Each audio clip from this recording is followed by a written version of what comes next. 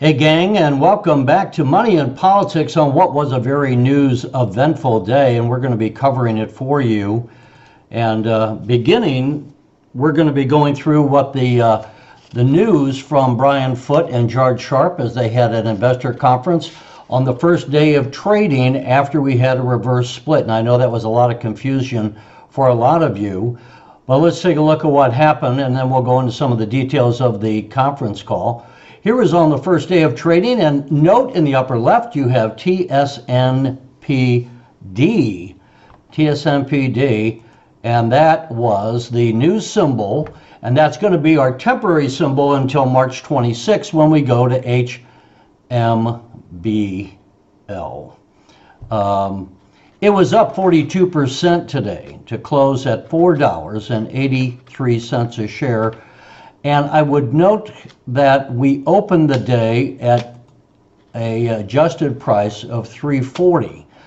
That was based on the closing price of yesterday at 85 cents. And because we did a 4-for-1 split, we went up to $3.40. And of course, some of you I know had a problem of looking at your shares and you weren't able to do that. But we had a problem, or we have a quarter of the number of shares you had before, but the price is up by 4. It's pretty simple math. I ran through it before. We're going to have some sound bites. The press conference this afternoon that ran about 40 minutes or so, 45 minutes or so. It started at 4 o'clock Central Time where I'm located, and it ran, like I say, about 40 minutes. Let's take a look. I'm going to start off with the comments by George Sharp. I'm going to play a number of clips for you today. This is a comment by Sharp. It runs 48 seconds, and then we'll come back and discuss a little bit. But he talks about the reverse split, and I want to say up front, I edited some of this because when people, including me, of course, when you're speaking off the top of your head, you sometimes put a lot of fluff in between the meat. So I tried to cut out some of that just to tighten these up a bit and to give you the hardcore information that they were talking about. So here's George Sharp. I made the conscious decision that we were not going to tell you, and I'll tell you why. It would have created mass panic. Some of you would have sold your stock, which is fine, but the problem is, with a mass panic, instead of selling your stock at $1, 90 cents, 80 cents, 70 cents, you probably would have ended up selling, a lot of you selling it for 40 cents. So I don't want to sound like I'm your mother, but we saved a lot of you from yourselves here. The other issue is that this reverse split also forced any short positions to cover. And I think that's what you saw today. A lot of the short positions covering. And we didn't want to warn those shorts that this was coming. And so there you go. He didn't want to warn the shorts that it was coming. That was one of the reasons why they didn't announce it beforehand. Now, in the call, there was a big announcement, and the big announcement was that Humbl is buying a ticketing company that has already been in existence called Tickery. It is one of the things that I'm going to play this for you, and this is a long bite. This is the longest bite, I don't even know if a clip that I'm going to play for you, in which Brian Foote, the CEO of Humbl, talks about that. Again, I've edited portions of this out just to tighten it up and to take out some of the ums and hus and ums and things. He talked, which I took out, but he talked about two of the brothers that had started this, and now they are coming to work for Humbl. Humbl is buying, or did buy, the company for $20 million. But what Brian Foote notes, what Brian Foote says is that the industry, the financial arena for ticketing is $100 billion a year. So this is big news. And now this existing company that is already working in parts of South and in the Latin America, I should say, I don't know specifically what country, is going to be working, is a part of Humbl. And I want you to listen to this, but I want you to be thinking, it sounds, the first time I heard it, I thought they were just talking about sporting events, but that's not the case. When you think about it, people getting on buses, people getting on subways, people getting on airports, as well as things like sports. Ticketing is much more extensive when you stop to think about it than we realize. And the other thing that you're going to hear, and I'm going to be saying it before Foote does, but I want you to pick up on it, that they don't want people that go to some event to leave the Humbl app. So you go to a football game, baseball game, whatever, you're going to be using Humbl to get in. The tickery is going to be added to the Humbl app, and that will be used to go in, buy the ticket, go in then buy sodas, maybe, you know, whatever, buy whatever you're going to be doing. And so this really adds a potential explosion of revenue. Let me play this app for you, or here, I'm sorry, let me play this clip for you. It is the big announcement that came out today, so I didn't want to take out too much. It runs about 2 minutes and 24 seconds. We're extremely excited to announce today a $20 million stock and cash acquisition for Tickery. The pulse we are getting on the demand for ticketing is incredible. These guys have built in just an ironclad software and ticketing platform to be able to do this. So we'll keep the brand intact with Tickery for our Latin American and Caribbean pursuits, but we'll be leaning into some of the acquired technology. We're already in talk with, you know, sports and stadiums and festivals here in the United States, in Oceania, in Latin America. So we're really excited to put this technology to work under Humbl Ticketing or in the Latin American markets. These guys are already contracted with 5,000 organizers and venues around the United States. So you may have already done business with them if you're in the Latin American community.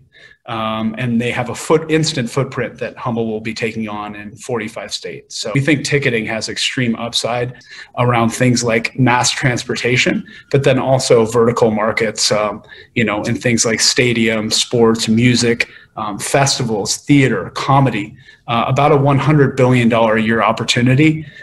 We looked at the big player in ticketing and saw a massive air pocket underneath that for that $100 billion grab. So we think we're going to go right at it with Humbl, and we want to be able to serve this as a one-touch way of serving contactless venues, presenting your QR code at the ticket entrance, paying for, you know, a beer or some merchandise inside a stadium or a festival.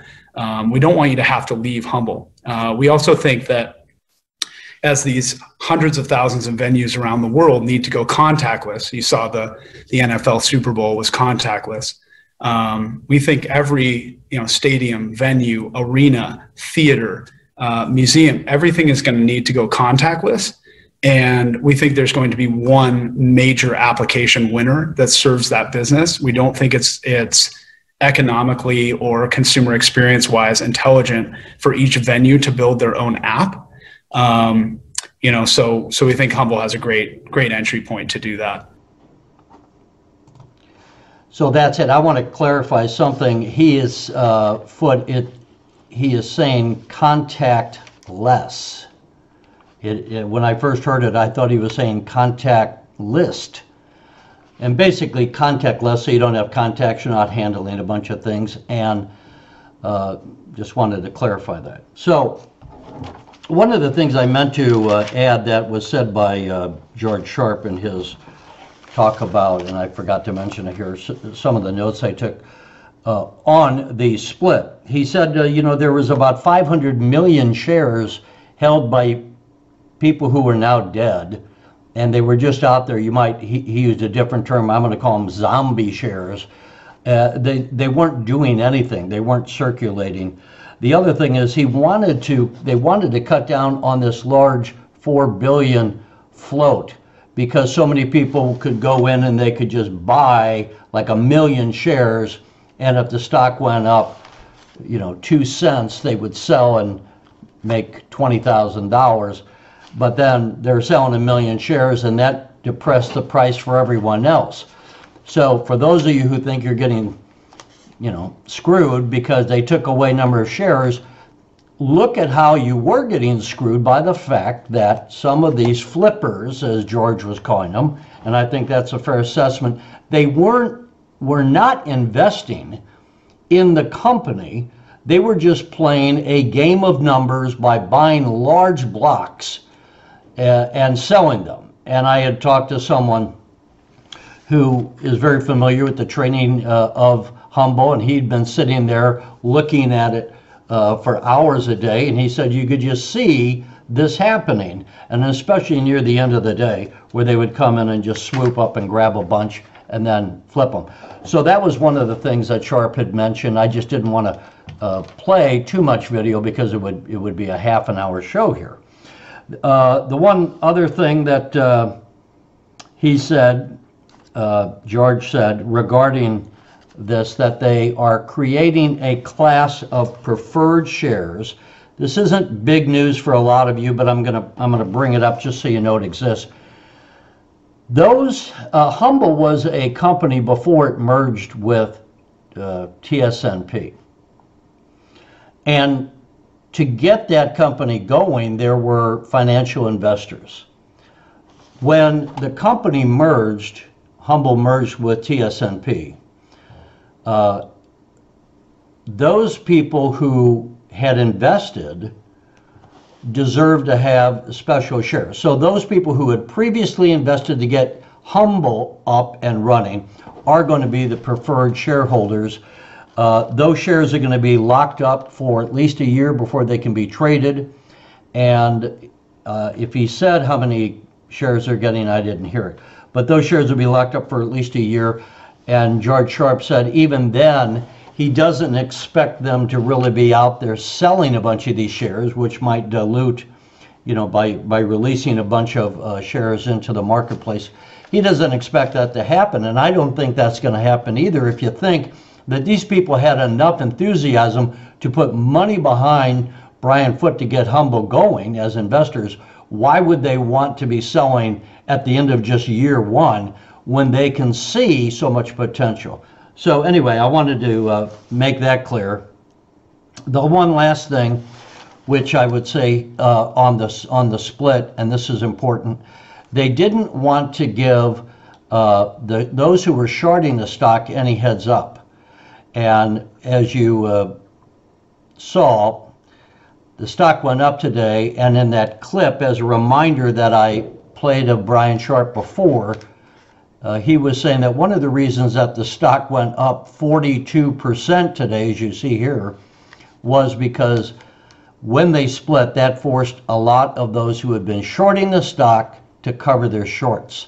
And so we'll have to see if that gain, where we went up $1.43 today, which was a 42% gain from the open, we'll see if there's some profit taking or not, but we don't worry about the stock movement day to day. I don't, or week to week. What we do want to look and see how is it progressing over 6 months. Think of that. Think of 6-month periods. And where would we be at the end of the year? It's anyone's guess. But of course, now you got to readjust. I was saying that it could have been $4 before by the end of the year. So if you, on a price adjusted basis, that would put it at $16. If it was at $10 at the end of the year, that would be the equivalent of $2.50 before the split. And so again, we're right here now at $4.83. So if we were able to go to $10 by the end of the year, you could see, of course, that would be up over 100%. And of course, if it went up by $6 to $16, which is kind of where I was predicting before, then that would be a triple. Now, there's one more clip I want to play for you, and this is Brian Foote again, where he's talking. This is about 48 seconds. Brian Foote is talking about where he sees the road ahead. Quarter two will be about getting this mobile app pushed out. We're trying to pack in as many features as we can. The tech really isn't a problem for us. It's just a matter of legal, regulatory compliance, some liquidity aspects, and then how much of the blockchain we can include and not based on those considerations. We'll have the ticketing integration very rapidly into the app and to the web platform through secondary markets. And then Jeff is working like crazy on the audited financials and the doing. We're actually ahead of schedule on Q3 in terms of responding to major RFPs from in this case, a national government. We think more coming. I think you'll see a lot more national governments migrating their currency into digital formats, at least a portion of it. And they're going to need a mobile application with which to serve those customers. So one of the things, so when you're hearing this stuff, it's hard to, or I should say it's easy to kind of miss some of the important points. One, I would say these guys, as you can see, by the fact that they have this. Quarter two will be about getting this mobile app pushed out. We're trying to pack in as many features as we can. The tech really isn't a problem for us. It's just a matter of legal, regulatory compliance. Number two, I would say what Brian Foote just mentioned was that a number of countries are going to be going to digital currency, and they're going to have an app. And he said they're going to be going, at least in part, to digital currencies, these countries that he didn't name. So they're going to have an app for the average citizen. Brian Foote also mentioned a number of times that he sees 2021 as having a hockey stick recovery. That's something I would also endorse. I've been telling people my theme for 2021, I've probably said it on other tapes I've made. My theme for 2021 is recovery. We have a world recovery coming out of the shutdown of 2020. That means oil and gas, I've talked to you about before, things like DIG, which is a leveraged investment on oil and gas. Something I've not mentioned, I would say, and I'll do some other video on this, ET, Edward Tom is the symbol. That is a pipeline stock. It's about $7. I don't think that's the stock that you buy because it's going to go to the moon, but it does have a great dividend. And I do see upward. So I could see where you might be able to get 50% this year, conceivably, maybe go to 10. But in the meantime, you're also getting a dividend, as I recall, in the 7% area. So that's something. But recovery in all of its manifestations, and I think obviously the hospitality, I'll be doing a series of videos on some of those in the weeks ahead. But talking about the conference call, what I hear is a company that knows where it's going with firm leadership of Brian Foote, George Sharp, and others. The company that just pulled off a merger, $20 million merger, but in a $100 billion marketplace where they could jump rapidly into that and start generating quite a lot of money. That's what you want your company to do. The one other thing that's kind of an interesting aside, and of course you have the whole video is going to be out there, I'm sure, on YouTube for you to watch if you want to see the whole thing.